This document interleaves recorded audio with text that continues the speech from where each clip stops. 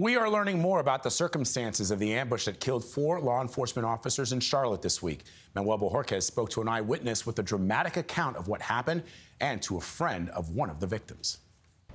This bullet-riddled home is what remains after a dramatic gun battle between a fugitive task force and a convicted felon wanted for firearms possession. From what you saw, the suspect was shooting from from that window. From upstairs. Yeah, from upstairs. Sung Chun was at home next door when the firefight broke out.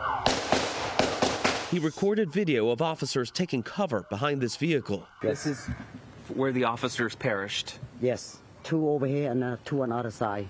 The slain officers include Deputy U.S. Marshal Thomas Weeks, William Alden Elliott, and Sam Peloche, both 14-year veterans of the State Department of Corrections, and Joshua Iyer, a member of the Charlotte-Mecklenburg Police Department.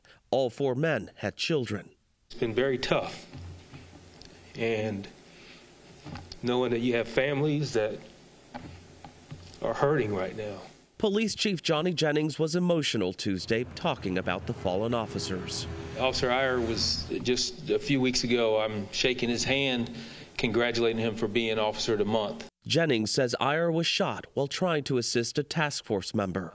Iyer was once DeMonte White's school resource officer and inspired him to pursue a career in law enforcement. I will remember that the impact that he made in our school and the community, as he did every day, putting on that badge and come out here and protect and serve. And I remember that there's really not that many guys like Joshua. And behind me is Officer Iyer's police vehicle draped in the U.S. flag and covered with flowers, serving as a memorial. The suspect in this case was also killed. Nate? A heartbreaking tragedy. Manuel, thank you.